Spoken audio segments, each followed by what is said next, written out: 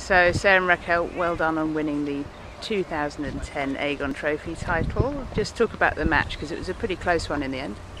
Yeah, we started off well. Yeah, we started very well, and then I had to serve for the set, so it got a bit tight.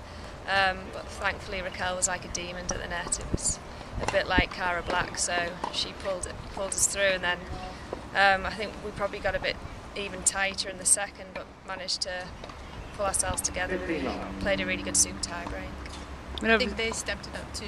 As the match went on, they got better and better, so we had to step it up as well.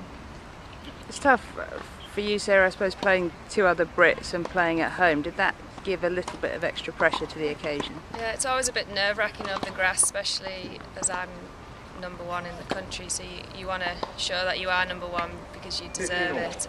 It's also our first tournament win as well, so I think a few nerves were probably due to that also. And Raquel, because it's your first tournament win, is it particularly satisfying? Yeah, I mean, any win is a great win, no matter how it's done.